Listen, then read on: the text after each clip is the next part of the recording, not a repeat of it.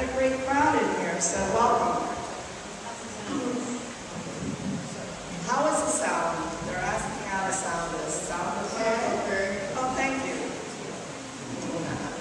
Okay, this is what I like to call, first of all, I need to ask the audience. This is Jonathan Anderson, who is been nice enough to offer his translation services for those who may need them.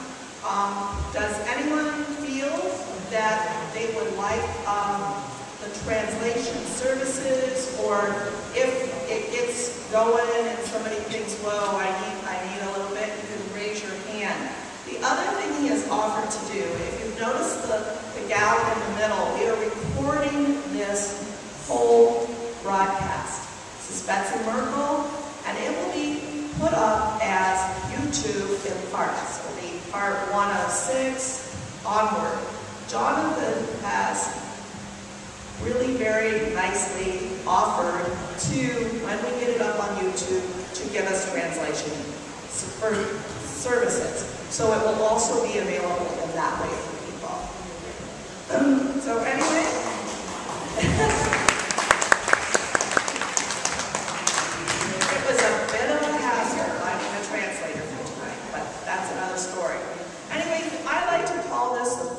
of the 2 of the people, by the people, and for the people community forums.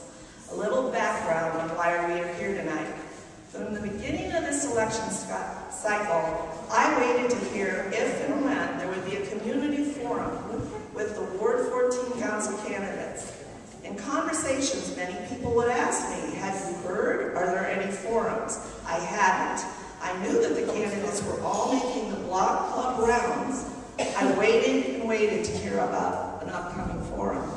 4 weeks ago, I stopped waiting. I called block leaders I knew and others to see what they thought about having a community-wide forum.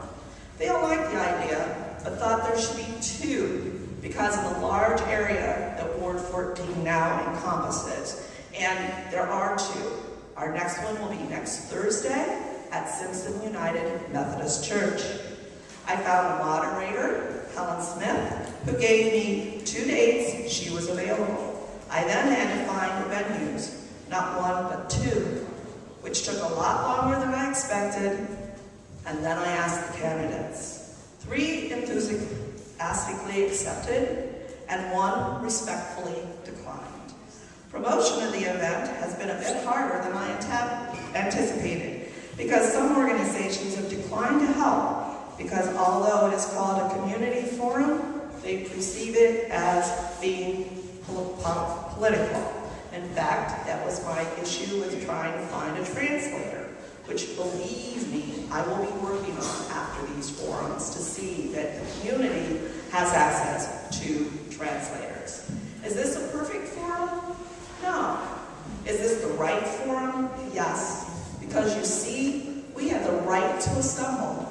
And here we are, all assembled, waiting to begin the process. So let's do it. We have used the League of Women Voters guidelines for our format for tonight's community forum. And I would like to introduce our pages. Rebecca Kempton, who is also going to be our timekeeper tonight because our timekeeper fell ill. Our screeners, and I'm sorry, I don't believe I have everybody's name. It's Chris and Fawn and Randy, I believe.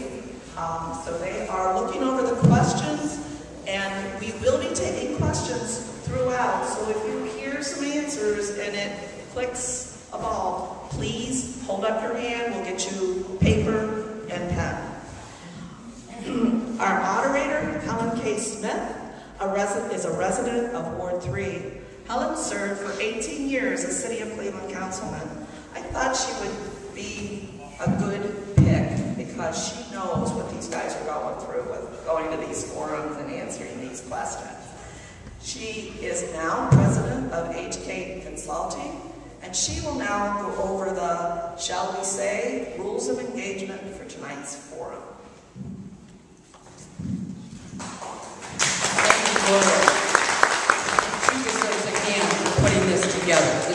not an easy thing to do. Two things. We do have a note from Janet Garcia, who was unable to attend tonight. I will read it. It says, I, Janet Garcia, extend greetings to all the voters who made the effort to attend the forum. I offer my apology for not being with you tonight due to a previous commitment. I appreciate and respect your effort to attend the forum and would like to address any questions you may have for me. If you would submit your questions with your phone number to the moderator, to me, I will contact and get back to you. She looks forward to being with the group next week at Simpson United Methodist Church at 8519 Clark Avenue. Okay, so we have, each of our candidates has picked a card from a deck of cards that I brought with me, and that set up the order for tonight's presentation. So we're going to begin with Nelson, followed by John Kazy, and then Brian Cummins. I'm sorry, Brian. I knew you, Father. I'm sorry. And then the order will be reversed at the end when they give their final statements. And in the middle, we're going to have the questions.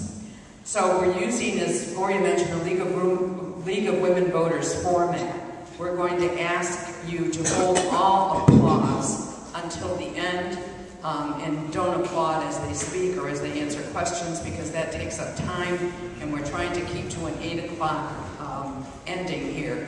And we're trying to keep it as open as we can to allow you to have as many questions asked as can.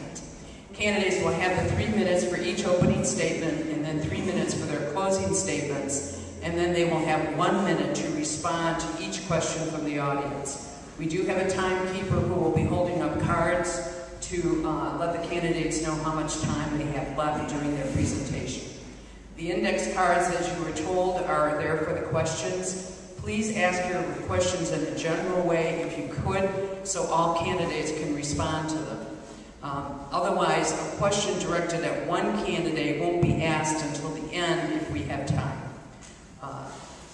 Anyway, the screeners will also group the questions into categories of a similar nature, so it kind of makes sense as to how they are able to give an answer to those. We'd like the questions also to be appropriate for city government. Asking questions about the school board or the school system or schools is inappropriate, because council people really don't have any effect on the schools. You have to address those to the school board people. So, we're going to start with Mr. Cintron, who's going to have his 3-minute opening statement. Nelson.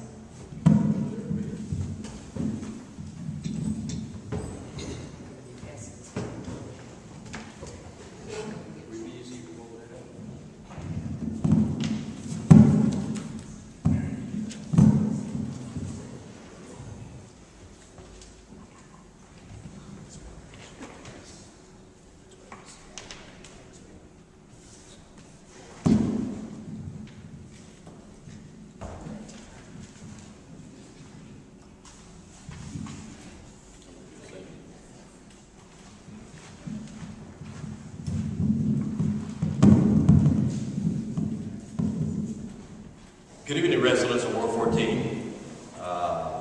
Organizers, I'd like to thank Ella Smith and everybody, the organizers who put this event together. And I'd like to also thank the wives who are better halves, who stuck with us during this whole elections. And they're with us. And my better half, Teresa, which I love a lot, who's been walking with me since I started the campaign. And also to my colleagues, Brian Kazy and Brian Cummins. Kazy. So, I'm a lifelong resident. I've been in the city of Cleveland for the past 40 years. Know the area, got my roots established in the sector, in the Ward 14 area. I became a councilman from 1998 to 2005. I became a 2-term council member. I was a majority leader in my freshman year. I sat on the most powerful committees, which is the Finance Committee, the Community and Development Department Committee, which is the HUD dollars. And why I'm saying this? Because I had that experience where those are the 2 most powerful committees that bring the dollars into our community. And with that note, I was instrumental with some of the development that occurred in Ohio City. But I can't take that credit by myself, because I know there was something that was developed through years. In Ohio City, you had Mary Rose Holcart, my predecessor, Helen Smith, who had a vision for that area. When I became the councilman, they passed that baton to me and said, Nelson, this is what we want to continue doing in Ohio City, and we continue doing that development in Ohio City. The West Side Market was instrumental also. Back then, my wife wanted to charge parking at the West Side Market. I was a member of council who stood strongly and rejected a fee to be charged to park at the West Side Market, because that West Side Market is the jewel of our area. I say to West 25th Street Bank, McDonald's made investments. We say the corner buildings on Clark and West 25th Street, and we were doing a lot of development for housing. Through the Clark metro area, through the Tremont area, and also to other sections. I look forward to answering your questions. I'm eager to make sure that your answers, my answers, are to your delighted benefit. And if not, come up to me after the forum, and I will explain to you a little bit more, because we only have 1 minute to try to answer most of your questions. Again, Nelson Cintron, I'm here for you. I'm here to represent and ready to roll my sleeves and represent this world once again, and make sure that City Hall understands that the people needs to come first. Keynote, the Carnegie South Branch Library. I will fight to the end to make sure it opens up again. Thank you.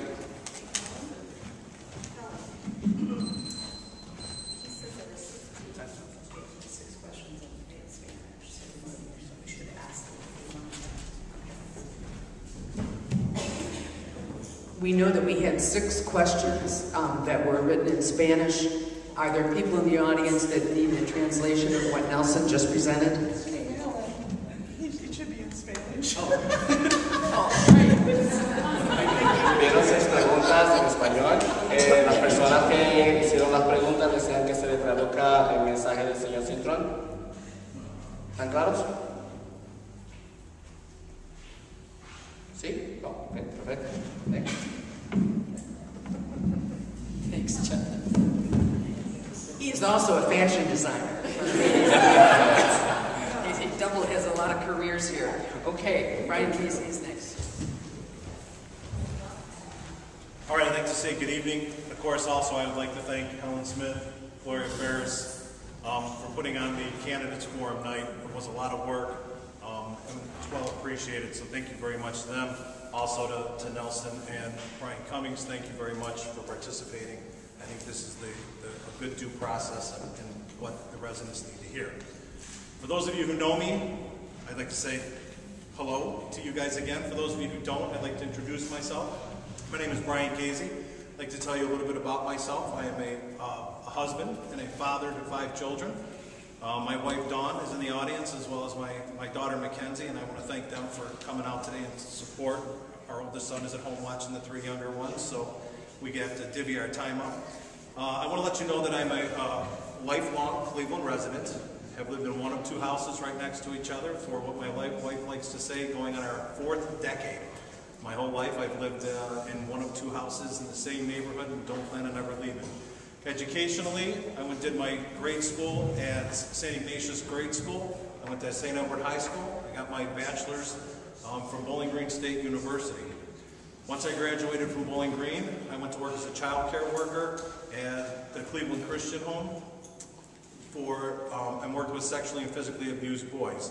Left there and became a probation officer in juvenile court, where I was part of doing predispositional reports for judges, which is actually coming up with the recommendations for the dispositions for individuals who committed crime. I left there and became the Wheat and Seed Project Coordinator for the City of Cleveland. The Wheat and Seed Project was a federally funded initiative from the Department of Justice, overseen by the U.S. Attorney's Office, which basically took a part of the city and we weeded it out, focusing primarily on drugs and prostitution. And we worked with every level of law enforcement, from the U.S. Attorney's Office down to regular foot patrol for residents. 1 minute, okay. Then what we did is we broke the neighborhood down, or weeded it out. We seeded it back in with neighborhood prevention, intervention, treatment services, and built the neighborhood back up. Personally, I'm a founder and was a 10-year leader of our block club. I founded the West End Block Club, which is up at the west end of Ward 14 now. I'm a former member of the Detroit Shoreway Community Development Organization, which was part of establishing, when I was on the board, your current community development organization. I'm a family man. I'm a former member of the Cleveland Police Review Board. I'm an advocate for individuals who are underrepresented. I'm a volunteer for Special Olympics, as we have a daughter who has Down syndrome and a disability. I'm a volunteer for young athletes, the 2009 Our Lady of Mount Carmel Man of the Year, and I've been recognized by the 2nd District Police Community Relations, Detroit Shoreway, and the Northwest Deanery Holy Name Society for outstanding community involvement, and I was cut off. So thank you very much. Brian Cummins is our next speaker, 3 minutes.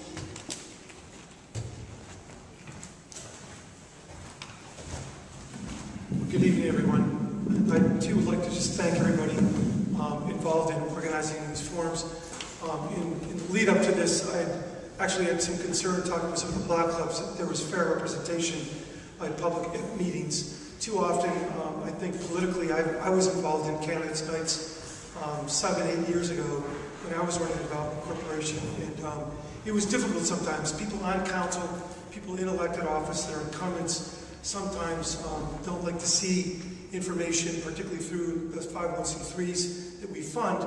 I've told Gloria and others involved in this, I'm going to ask the local 501c3 organizations to reconsider promoting the next debate. I think this is a nonpartisan, being run very professionally and in a very open forum, and I see no reason why our local nonprofit organizations cannot assist us in promoting these forums. So that's my commitment. I am the current councilman in Ward 14. For those of you who know me, and for those who don't, I was the council representative in Ward 15 in Old Brooklyn and Brooklyn Center. I was redistricted in the redistricting in 2009, and my wards shifted north, and I ran in Ward 14 in one almost 4 years ago. A little history for those who may not know. I actually graduated from Cleveland State, Finance degree, Business Administration. Was in banking for 6 years at National City Bank. Had a lot of retail and various jobs, as everybody does, go through college. Didn't go to school, didn't go to college right away out of high school. Worked at Cotton Club Bottling Factory and a few factory jobs. Ultimately went to National City Bank. Didn't really enjoy the banking career, and my wife and I joined the Peace Corps when I was at the age of 30 years old. I learned Spanish in the Dominican Republic. Bienvenido a todos, que se puede hablar por español. And learned my Spanish there, and then did some work with micro-enterprise business development, as well as work in Russia and work in Latvia. I was afuera del país como extranjero. I was outside the country for almost 9 years working in community development. That's led me to my work in Cleveland over the last 10, 12 years in terms of being very active with historical societies, helped found the Friends of Big Creek, which is a watershed group, was very active with the Brooklyn Center Community Association and the Southwest Citizens Organization. My overall goals have been to focus on safety issues, housing conditions, community economic development, and job growth. And I primarily work on trying to empower the community, because there's no way that a council person could ever do this alone. We really look to empower block clubs to be our eyes and ears in the street, and also work with small businesses to assist them. And I'll be speaking more about some of those assistant programs that we have.